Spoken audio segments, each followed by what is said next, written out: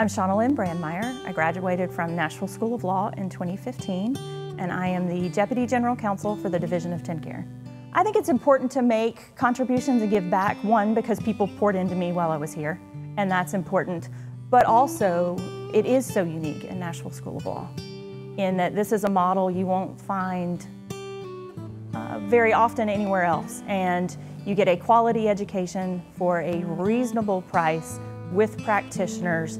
It makes it affordable for people who are trying to work and further their career, and that's unique. And so for me, giving back is key to that. You turn around and you help the next person come up behind you.